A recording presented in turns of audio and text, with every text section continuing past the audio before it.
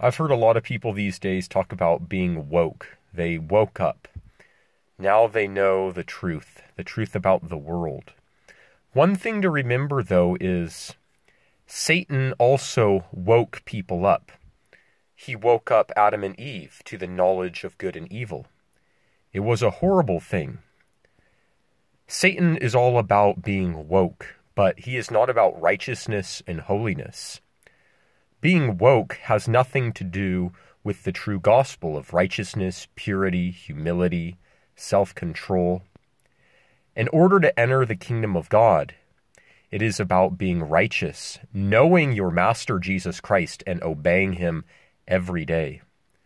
Are you filled with the Holy Spirit? Are you righteous and holy, set apart and sanctified for the purpose of Jesus Christ, walking the straight and narrow path?